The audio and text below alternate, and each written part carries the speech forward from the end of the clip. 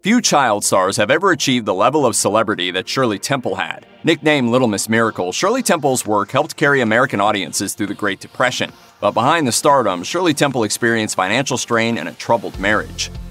Born on April 23, 1928, Shirley Jane Temple was just 3 years old when her mother, Gertrude, perceptive of Temple's burgeoning talent, signed her up for dance lessons. But the decision wasn't entirely selfless. Gertrude herself had wanted to become a dancer and was intent on her daughter succeeding where she had failed. It was at the dance school that Temple was discovered by producers from Educational Films Corporation. Despite the name, the shorts made by the film distribution company were oriented more toward the comedic than instructional. In 1932, Temple was cast in a series of shorts called Baby Burlesques, where children played the satirized roles of adults. Temple's first speaking role occurs in the second Baby Burlesque short titled War Babies, where Temple plays an exotic dancer as toddlers in diapers ogle her. Her first on-screen kiss came when Temple was just 5 years old. According to The Atlantic, the set of Baby Burlesques wasn't the kindest place for children. If anyone misbehaved, they were sent to sit on a block of ice in a black sound booth. Temple wrote in her autobiography that she didn't think that the black box did any permanent damage to her psyche. However, Temple would later tell an interviewer that the lesson she took away from the black box was simple: wasted time is wasted money. Shirley Temple's roles in Baby Burlesques caught the eye of Fox Film Corporation, which would later merge with 20th Century Pictures in 1935 to create 20th Century Fox. Songwriter Jay Gorney is credited for bringing Temple to 20th Century Fox. After seeing an episode of Frolics of Youth, another multi-part series produced by Educational Pictures that Temple appeared in, Gorney was struck when he saw Temple entertaining fans in a movie theater lobby as he left the screening. He was so charmed by her that he promptly arranged for Temple to audition for the film Stand Up and Cheer in December 1933. She quickly got the part and was signed to a 2-week guaranteed contract worth $150 per week. By the end of the month, her contract had been given a year extension, as well as an option for 7 years. Stand Up and Cheer, which came out in 1934, was Temple's first major motion picture, and by the end of the year, she'd been given a starring role in Little Miss Marker as well. She appeared in a number of other films in 1934, but the musical Bright Eyes is considered to be the film that made her a star. Bright Eyes was written specifically for Temple, and in it, she sang what became her most popular song, On the Good Ship Lollipop. See that? That's mistletoe. Between 1935 and 1938, Shirley Temple was Hollywood's top box office attraction, beating out stars such as Bing Crosby and Clark Gable. Her film Curly Top, which came out in July 1935, made $1.1 million at the box office. According to the BBC, Temple is even credited with keeping 20th Century Fox from bankruptcy, especially due to the success of the film Bright Eyes. In the midst of the Great Depression, President Franklin D. Roosevelt even credited her with raising people's spirits, referring to Temple as Little Miss Miracle. Temple appeared in at least 3 movies a year between 1935 and 1938, sometimes upwards of 8, often playing an orphan whose optimism was reassuring to audiences during a time of economic turmoil and uncertainty. John F. Casson, author of The Little Girl Who Fought the Great Depression, wrote this about Temple's films: "They were not meant to change the world, but to summon the emotional resources simply to persevere in it." Temple's popularity led to many products being created in her name and likeness. Temple-themed merchandise included raincoats, dresses, and accessories. There was also a Shirley Temple doll made by the Ideal Novelty and Toy Company. According to Collectors Weekly, the doll was officially announced in October 1934 and came outfitted in a polka-dotted dress similar to the one worn by Temple in Stand Up and Cheer. In 1935, the Shirley Temple doll accounted for almost 1/3 of all doll sales, even though it cost 3 times as much as unlicensed dolls. Her iconic hairstyle was also imitated by many.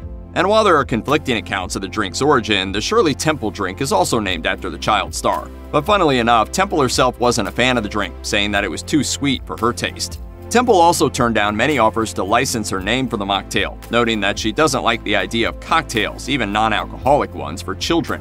By 1935, Temple was making $1,000 a week just from merchandising, and by 1936, her royalties from licensing exceeded $200,000.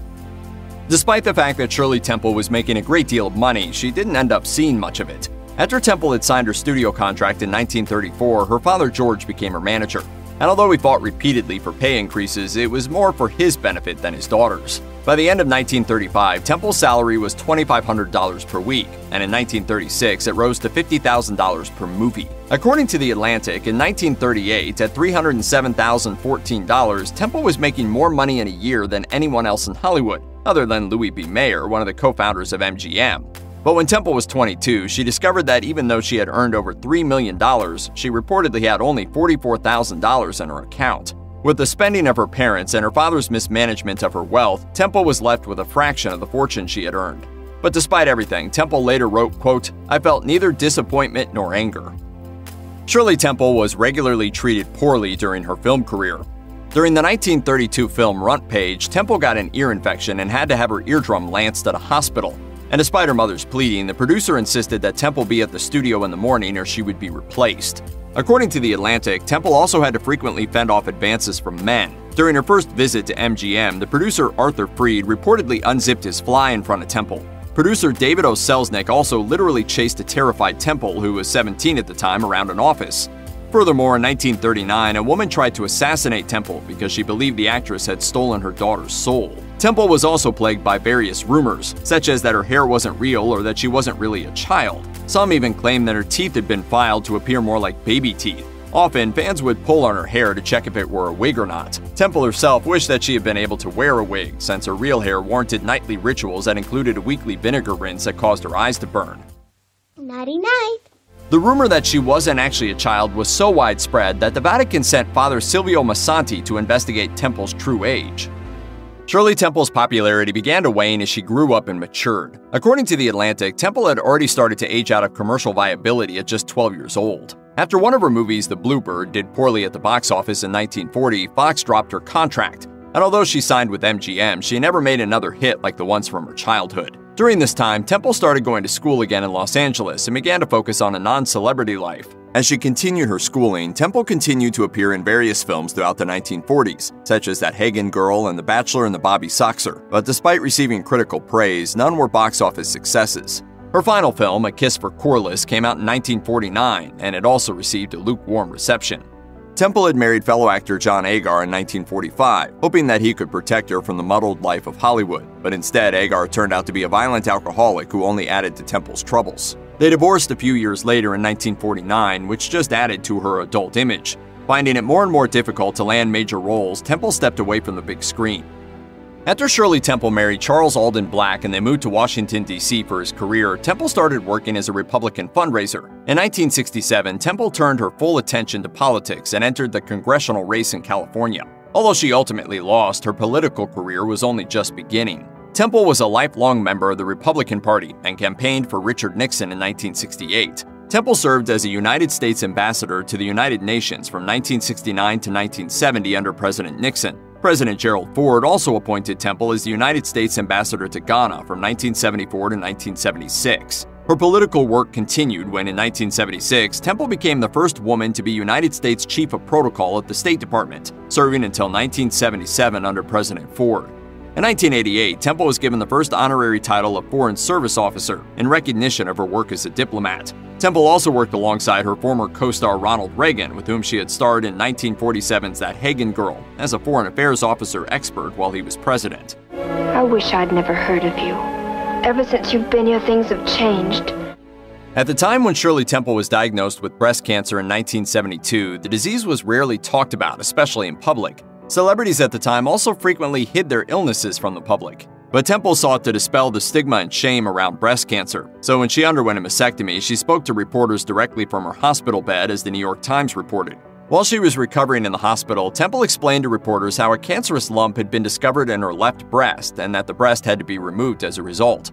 Not only was it uncommon for a celebrity to be as candid about their illness and its treatment, the openness with which Temple discussed her breast cancer diagnosis was also aimed at providing information to women that doctors at the time weren't necessarily giving. At the time, informed consent also wasn't common, and many women who thought they were just having a biopsy would wake up to find that they'd undergone a radical mastectomy. According to a 1972 medical document, this was because doctors at the time assumed the entire burden of deciding how patients with breast cancer should be treated. But as Temple advocated for self-examinations, she became an outspoken advocate for women's agency in regards to their health.